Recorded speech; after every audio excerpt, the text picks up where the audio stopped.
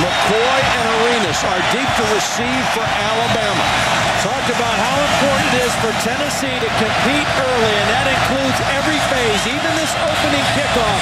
From the very first play, they've got to prove they're ready to play Alabama in this game.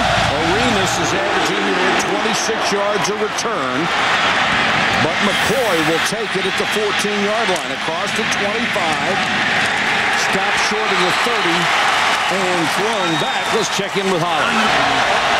Coffee will go in motion, so an empty backfield for John Parker Wilson.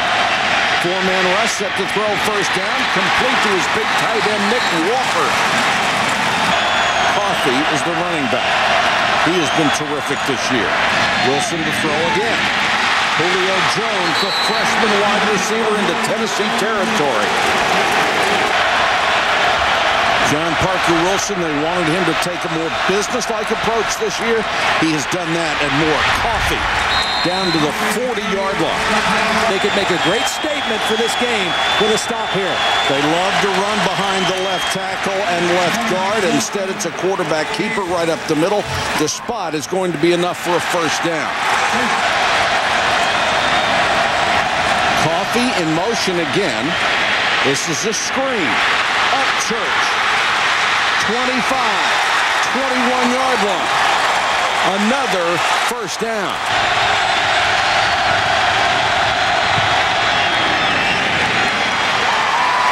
And Alabama gets off to that fast start that they covet and puts Tennessee in a 3-0 hole with 10:18 to go first quarter from Knoxville. Arian Foster will get the start at tailback. And he gets the first carry. And Foster picks up about 8. Yard and a half to go on third down. Stevens to throw, goes underneath, has enough, I think, or maybe not. No, I think he's short. It does look short. It was the tight end Brandon Warren. Your defense has been your strength all year. Don't help Alabama. Colquitt gets it out of there. Javier Arenas has to backpedal. That's beautiful. Tennessee had a best shot at it. They got it.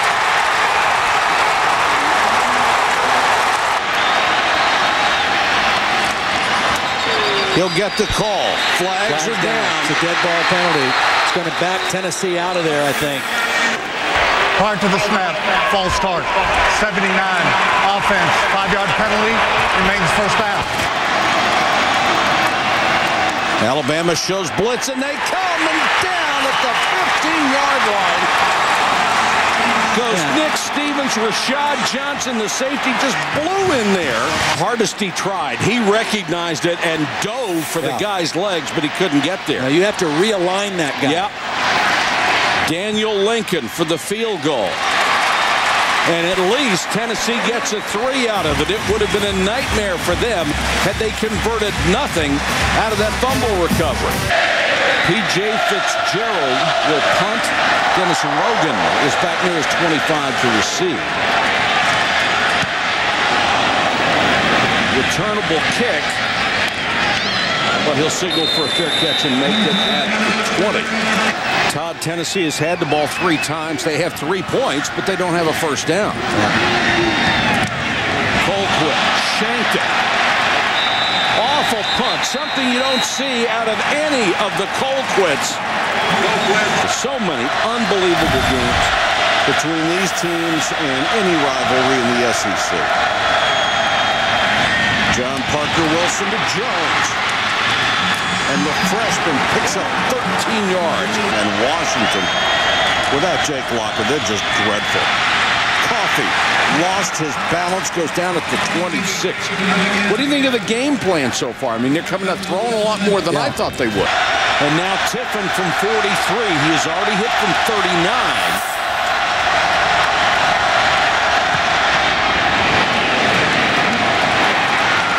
He's been true on both long field goal tries. See if he tries to put it on the sideline again. There's another good one. He's had 2 good ones and 1 bad one. Arenas hammered again. as he got to the 30-yard line. 46-yard punt, no return. And John Parker Wilson has only hit 2 out of his last 9. He started 4 for 4. Fitzgerald to punt to Rogan. And Rogan, no chance. Excellent kick coverage by both ball clubs tonight. A loss of 1 after a 49-yard punt. You got an experienced offensive line to do it. Pressure coming on Stevens. They go screen the other way. Blockers in front. And that's very, very close to a first down for Brandon Warren. Holly, good job.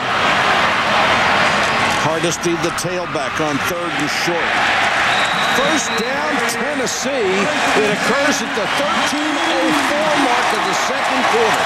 Plus, they've got to have a decent drive. That defense has been on the field an awful lot. Stevens on a roll, throws, complete.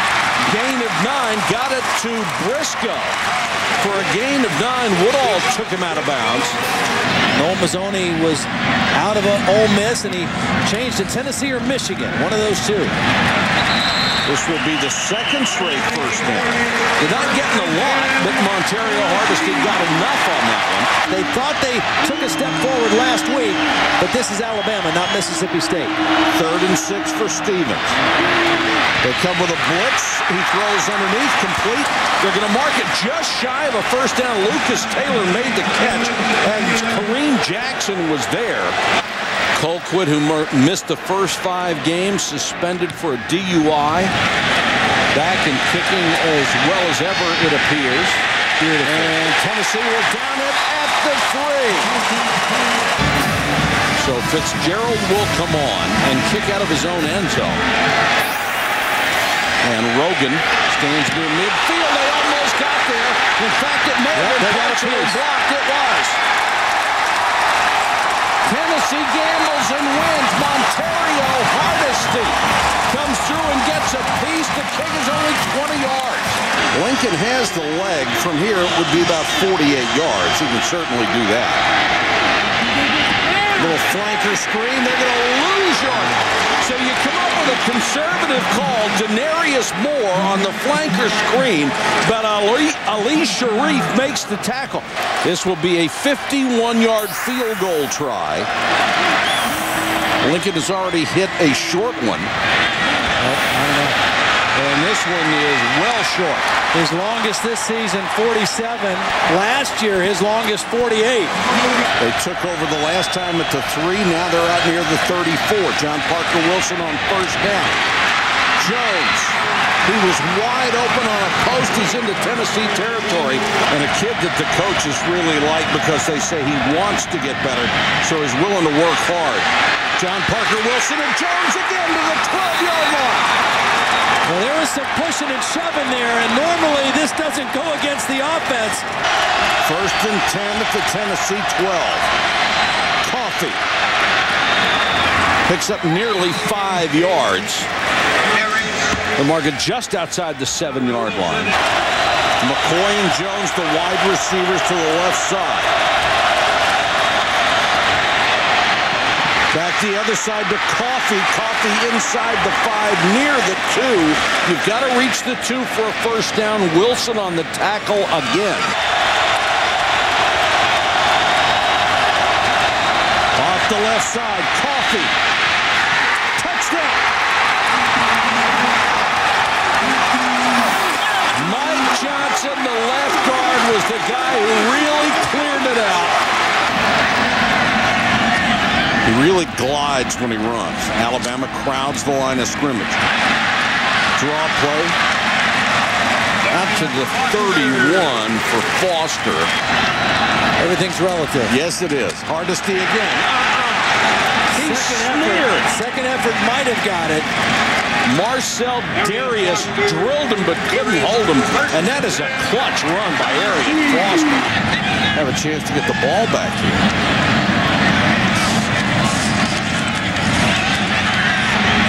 Stevens deep post. Perfect throw. Big catch by Stocker.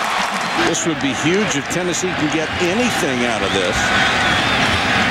Stevens again. first down and more, out of bounds at the 23-yard line. They're in field goal territory.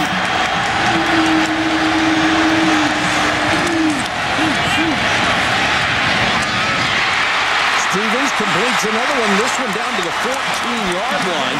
Rodgers made the catch. They'll stop it temporarily. They send out only one wide receiver, Quentin Hancock. He's the man in motion. Now they toss it to Hardesty. There's a flag down. That is in the area where you would think it's a hold. Illegal formation. Only 6 men on the line of scrimmage on the offense. 5-yard penalty. 3rd down. And now they have to throw. 5-man rush. Stevens with time. Throws underneath. That's a first down. Another flag to the 9-yard line. Lucas Taylor makes the catch. It wasn't on the guy who caught the football. It was on Luke Stocker, the tight end, I believe, 88. Pass interference. Number 12, offense. 15 yards. Remains 3rd down. And now you've got to be careful that this play doesn't last forever and run the clock out. Blitz coming. They throw underneath. They'll call timeout. Screen down to the 26, and they will get the timeout. Bobby Greenwood makes the tackle.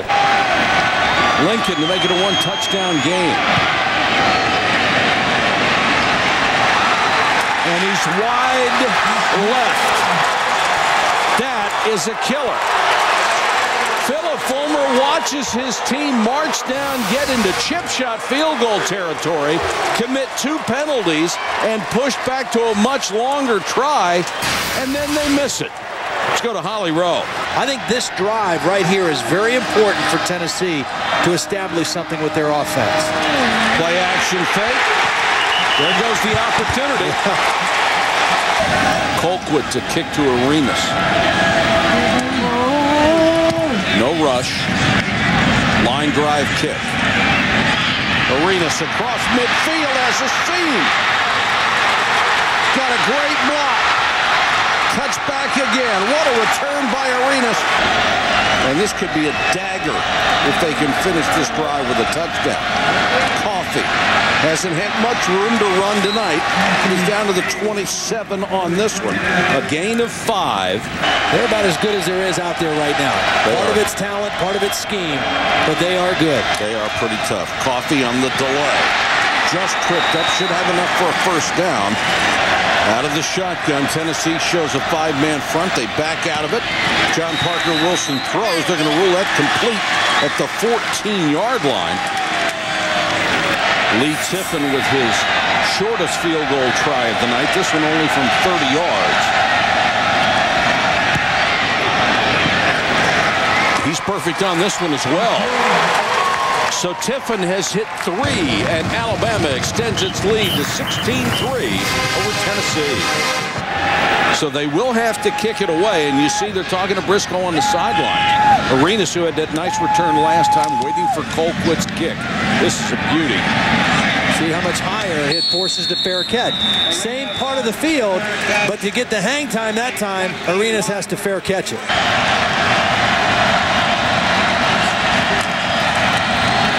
Play action, John Parker Wilson again on first down.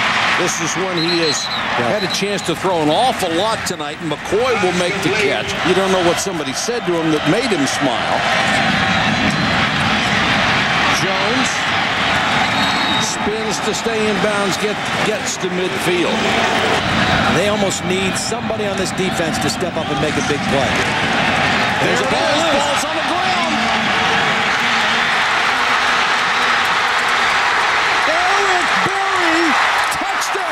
Now we'll go back.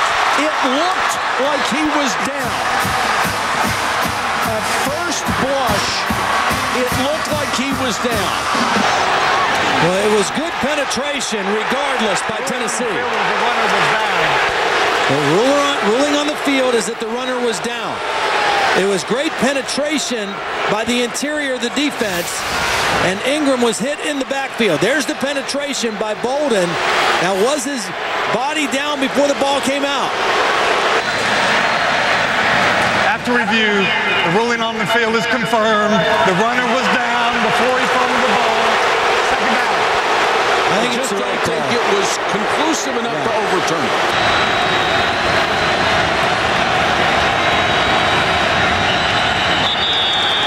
forces movement on the Alabama front wall. Yeah, a late shift by the Tennessee defense going into a pressure front. Dead ball. False start. 71. Offense. 5-yard penalty. Remains second down.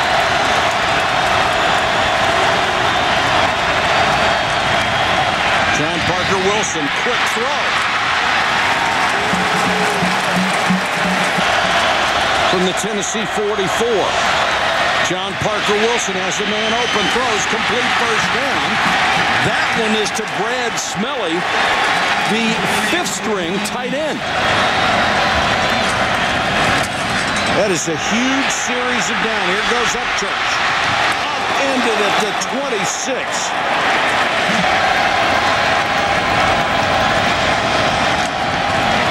Upchurch again. And if you do come in and throw on first down, it makes it so much harder for the defense to read. Let's check with Reese. All right, thanks, Reese. Alabama trying to put a capper on this one.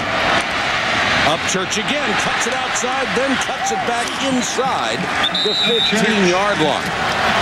And Holly, Nick Saban is not going to accept anything less. Upchurch being a workhorse, dives.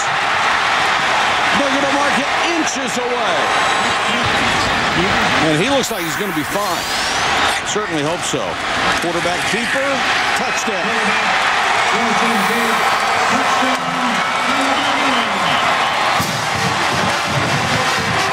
And you said it earlier, they're just so good in every department.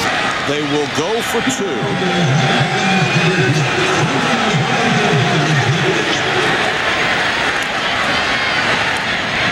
John Parker Wilson throws to the back of the end zone, intended for Walker. Incomplete. Demetrius Morley was there. But did you know that never before has a conference had 3 different schools win 3 consecutive national championships? Powerhouse year in and year out. What a catch. Beautiful grab by Lucas Taylor. I think they got the left tackle, Chris Scott. Holding number 79. Offense. 10-yard penalty from the previous spot. Remains first down.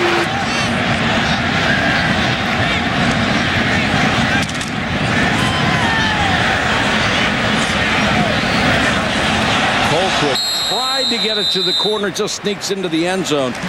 55-yard kick, but only a net of 35. There are a lot of people that felt like this was a must-win game for Philip Fulmer against Alabama. Coffee knocked out of bounds, but he picked up 13 yards before Morley got him. You're absolutely right about that. 4-man rush. John Parker Wilson throws, and it's going to be a couple of yards shy of the first down. I think we're going to have a late hit on the quarterback at the end of the play as well. A frustration penalty on the Tennessee defense. When personal foul, roughing the passer, number 98, defense, 15 yards, first down. And it takes them 5 years to build, or they don't succeed at all. So it is the rarity of the situation that people are concentrating on. Upchurch in a tailback. He'll get the toss. Boy, they cleaned out the left side, and Upchurch is inside the 20. When you run left and you're Alabama, most of the time it's going to work. Upchurch. 10. 5. Runs over his own man. Jones blocking for him. Down to the 4. Upchurch. Cut back. Touchdown. Todd, you pointed out earlier, Alabama deep at tailback. Yep. They can send 1, 2, 3 guys, all of whom seem to have the same kind of ability, slightly different styles, but they can all play. But we've seen it is a long, long season. Even if you've only got 4 or 5 games left to go, people just lose games when you don't expect it.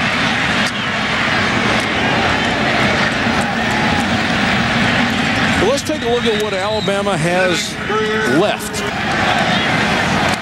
3rd and 6. Tennessee trying to keep the drive alive. Stevens goes underneath. They'll get a first down to the 47-yard line. Good throw to Foster coming out of the backfield. They have one of the best defensive ball clubs in the country. They want to maintain all of those rankings. Nice fake inside the 40 to the 35. The road to the championship in that league runs through Columbus. As good as Penn State has played this year, Ohio State still the team to beat in that league. Blitz against Stevens. He unloads. That could be interference. Yeah, and the flag comes in. The matching up on routes and matching up on formations, very NFL oriented. She'll blitz again and come with 5. Stevens for the corner. That could be a flag, and it is. I mean, the coaches aren't. They're still calling blitzes. Number 28, defense, 15-yard penalty, first down. That'll just give the coaches something to work on over for the week. Stevens, little flanker screen. They had a pick and got away with it, and it's a touchdown. Briscoe. A well-designed, well-run play.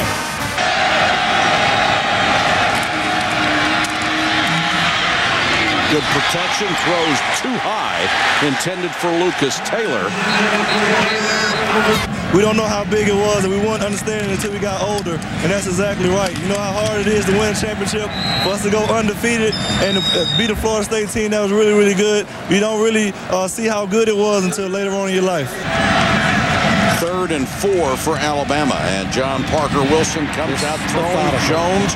First down. They just pick at you. Yeah, they just have been methodical. It hasn't been a lot of big plays. It's like poking a bear in the side with a sharp stick.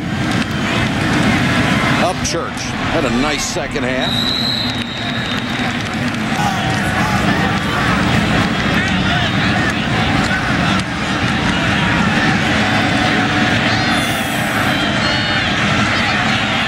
Tennessee trying to do anything it can right now to generate a big play out to the 18-yard line. 7-yard return after a punt of 38. Offside on the receiving team. 5-yard penalty, first down. So Alabama gets a new set of downs with 4:29 to go on the 4th quarter clock. And another fresh back. Yeah, that's right. Let's go to Reese.